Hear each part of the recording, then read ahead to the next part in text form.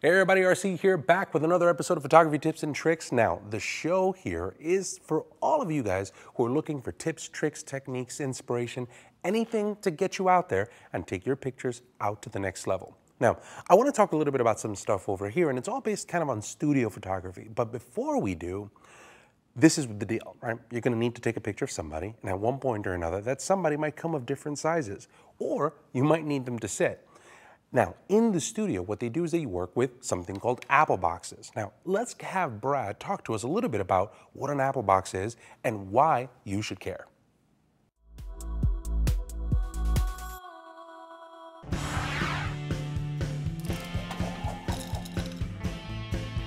Hi everyone, Brad Moore here with another grip tip for Detail TV. Today we're going to talk about Apple boxes.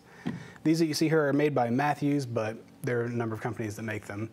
They come in all sorts of different shapes and sizes. This one is a full, which talks about the height of it. This one's a half, because obviously it's half the size. They even go down to quarters and eighths, so if you need just little increments, you can use those. Then they also come in regular, which this is a 20-inch wide. Then they come in minis, which are half, obviously 10 inches wide. These things are studio staples. If you go to a photography studio, they're going to have multiples of these just lying around. And they use them for if you're a photographer and you need to get up higher. If you don't have a ladder or whatever, you can stick 3 of these together and kind of do a stair step thing. If you have a subject that you need to make taller, you can use these at different heights. So like if you have a CEO and a vice president that you're photographing, and the CEO has a little height difference, you stick him on a Apple box and raise him or her right up and make them even out. You can use it as a product shooting surface. If you like the grain of the wood, you can stick a product right on it, shoot that. You can put paper over it. If you need different colors of paper, you can stick that over it. And then even if you need to raise up a prop or a table or anything like that. So they've got all sorts of uses, and probably even more than I've mentioned here. And they're not that expensive. They range from about $25 to $35. So you head over to B&H, pick these right up. That's it for Grip Tips this week. Thanks.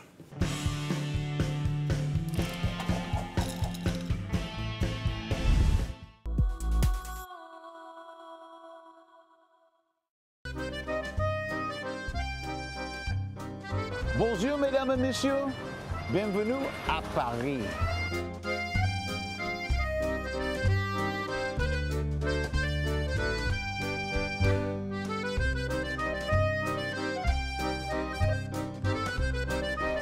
Poulet, pommes frites et jambon. La donne, la tête, la pillée. Je suis fatigué. Voulez manger la fromage. La voiture, elle pour rapide, cloque monsieur. Monsieur Beaujolais avec fâche. Je suis fatigué. Vraiment, j'ai la fromage. La voiture est pour la rapide, cloque monsieur. L'addition, s'il vous plaît. Au revoir. La fromage.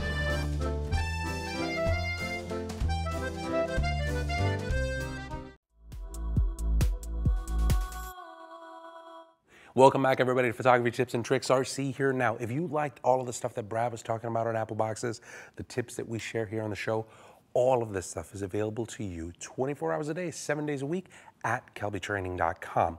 This is a resource that has a phenomenal amount of instructors talking about everything to do with Photoshop, photography, lighting. It's the one-stop shop to take your images to the next level. Make sure that you take a look at kelbytraining.com. Now, I have a tip for you on studio photography, and I kind of want to augment some of the stuff that Brad was talking about. So Brad talked to us about Apple boxes and setting a person and why you would use different sizes and the sizes that are available. But now that's on that side.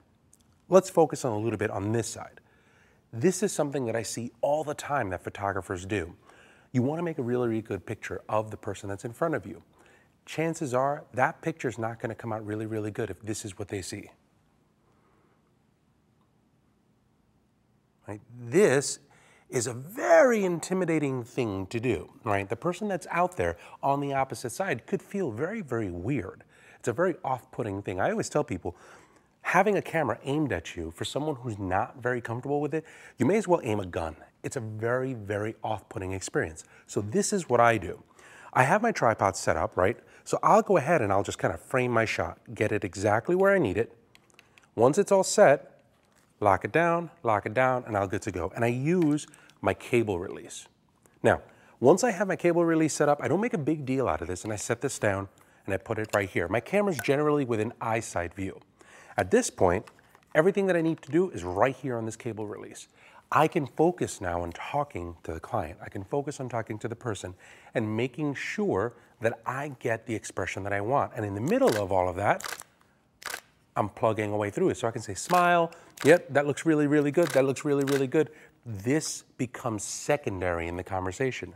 All we're doing right now is focusing on the relationship between you and me. This just happens to be here. And what you'll notice is that when you do that, the images that you're going to get are going to be a lot warmer and a lot more genuine. Now, if your client starts moving around a lot, you might want to make sure that you kind of zoom out a little bit so that you have a little bit of wiggle room. But the key here is set yourself down, get yourself in one spot. If you want to make that moment, make this the third part of the conversation, not the first part of the conversation.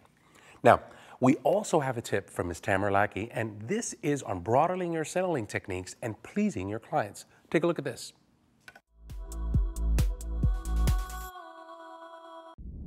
Hey everybody, welcome to D-Town TV. I am here on the set with Tamara Lackey, portrait photographer, author, host of Redefine. Yes. And many, many other things. Yes. Wanted to talk a little bit, but we had you on the show before to talk about some tips about, out there shooting.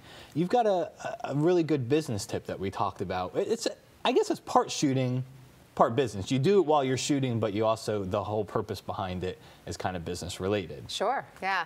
So one of the things I think when you're photographing portraits is to recognize that if you want to sell these portraits, which I always want to sell my portraits. I don't like to sell. That money thing, I actually we don't do. need it. I do like the money part. Is to think about the fact that if you're going to be photographing a person or a group, I don't know anybody who's all like one person. They're happy, they're sad, they're frustrated. You're like, I'm at least 7. I've seen 40 of you this morning. And that's only in 2 hours. That's true. That's like 4 days. But usually there's a whole spectrum of expressions you can get out of a person or a family or the way they relate to each other. And so one of the things I strive for is to show a lot of variety in a shoot. So one regular shoot would produce images that show laughter and seriousness and interaction and giggles and anger and seriously like all of it, and then showcasing it in a way that to be able to enhance the variety, we're using different locations, different backdrops, different clothing. I'm shooting close up, I'm shooting medium, I'm shooting far, I'm shooting atmospheric where my family's a dot on a giant hill. Okay. And I'm making a point of utilizing pulling the sun into it, or and utilizing a lot of different post-processing styles, so that when all is said and done, if I'm turning around 40 to 60 images from a session, there is so much variety there that it's not a matter of I'm going to choose between one of these and walk away with 3 or 4 photographs. There's just like, these are all so different and they all can serve as art in different ways. These would go great together in this album. This would be great on the wall. This would be great in on the desk, etc. And so with the intention of that going the whole way through is to sell more and also please the client more. Yeah, to not just sell 2 or 3 images. and to increase referrals and everything. So for somebody that might, I guess, just be starting out in something like this, do you have, I hate to use the word formula, but do you have like 3 or 4 things that you would say, when you go out there, do this and you'll have variety at the end of the day? And I'm not just responding to the word formula in a negative way, although I am. Guidelines. Guidelines. Well, I do try to keep in mind that I invest so much in my lenses, I might as well freaking use them, And that obviously changes the look and feel of my images dramatically. And so I'll throw on my ultra wide and I'll have my 85 portrait and I'll step back and my 35 1.4 stepping close. And right there, I've already just changed up the look and feel quite a lot. And then the other thing I think about is, am I showing the environment and am I showing how my subject's connected to the environment and the reason I chose this spot for the shoot? And that also forces me to think about stepping back. Because I think it's really common when you're just starting out, one of the most common portraits you see is the extreme close-up. because people are so transfixed that they can do this, and it's beautiful. Like I Yeah. still shoot those often, and I love those.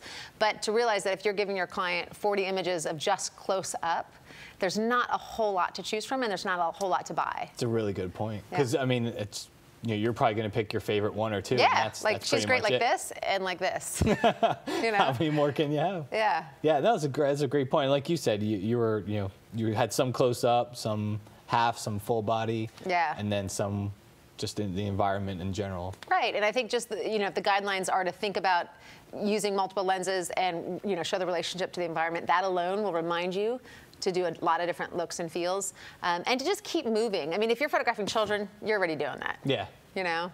Just get out there and Yeah. follow them around. Yeah. And that's, you know, I've done it too. That's some of my favorite photos is just following Yes. the kids around. Tracking them, Wherever tracking they your go. prey. Yeah, you said, you know, following the kids around, and Yes. I thought that was a great point because that will change up your environment. Yes. You know, you may point your lens, you're following them, and you point your lens at the sun. Right. Now you got sun flare that sometimes may be their favorite photo, and you didn't even really Because you forgot your lens hood. planned it. Yeah, exactly. Right, but now you're artistic. It is. It's art. Yes. Turn it to black and white, and we call it fine art. I didn't say Exactly. that. All right. Tamara, Matt, let's bring this back around. Where can people find out more about you? I have a website. Do you? Yes, I call it tamaralackey.com. It's, you know, I've always thought your creativity was just one of the things that I always liked the most about you. So Thank you. That's good. And all your Thank Twitter and your Facebook pages are all on there. So Yes, I Facebook assume is that- Tamara Lackey Photography, but Instagram, Twitter, Google+, that's all just Tamara Lackey. Cool. And you got some books out there? I do. Envisioning Family, which is my latest. Cool. That's over at Peach Pit. Peach Pit, yep. Art of Children's Portrait Photography is the first one I did. All the proceeds for that go to children's charities, which Awesome. is great. Cool. And Capturing Life Through Better Photography. And you also have a show, Redefine? redefineshow.com. Sweet. Again, with the original naming.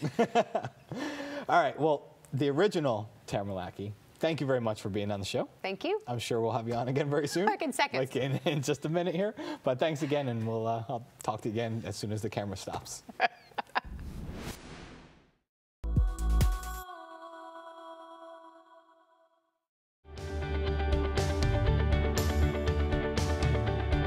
Hi, my name's Joe McNally. For Kelby Training, I'm in Vancouver, British Columbia. In this class, we capture dancers in the air at the peak of their flight.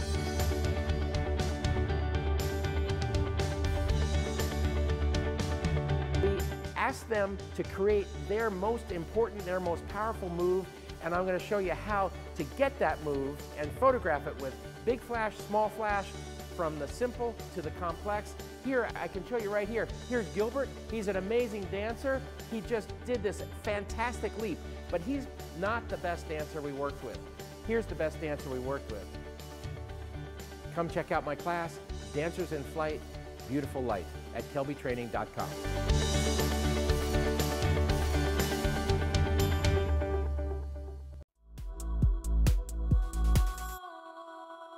Welcome back, everybody, to Photography Tips and Tricks. Now we have the website that we want you to watch. All of this stuff is kind of building up to get you skills to go out there this December 8th and participate in Help Portrait. Take a look at this. This is the Help Portrait website, December 8, 2012. This is a global movement that was started by photographer Jeremy Cower. Now, the concept here is actually very, very simple. What we're going to do on December 8th around the world is you're going to find people that are in need of a picture. You're going to make a portrait with them. Then you're going to print the portrait and you're going to give it to them. This is a charity project that here at Kelby Media Group we're absolutely excited to be participating in. We believe that it is a worthwhile cause, and we think that all of you should go out there and take part of this as well. So hopefully the techniques that we talked to you about with communicating with pictures and Apple boxes and things that Tamara Lackey say kind of give you the skills and give you the knowledge to be able to go out there and participate this December 8th. Guys, the website is called help-portrait.com. I cannot think of a better way for you to spend your time. This is a wonderful movement. Over 169,000 prints have been made with over 16,000 photographers, and you guys could be a part of that. Make sure you go to help-portrait.com to participate. Now, contest time, right? This is a website I want you to watch, but you want to win something. So the best place for you to enter is to go to kelbytv.com/contest. Select the show, put in your name, put in your email address, your website, and just leave us a comment. Give us an idea. This is your show. So whatever it is that you want to see, it's fair game. Just let us know. One of you guys is going to win a copy of Life Finder, the DVD from Mr. Jeremy Coward himself. So this is an instructional look at the world of photographer Jeremy Coward. So if you want to know a little bit behind the man, behind Help Portrait, this is going to be a great tool for you. And one of you guys is going to be able to win it. So guys, make sure you take a look at the Help Portrait website. Make sure that you tune back next week for another photography tips and tricks.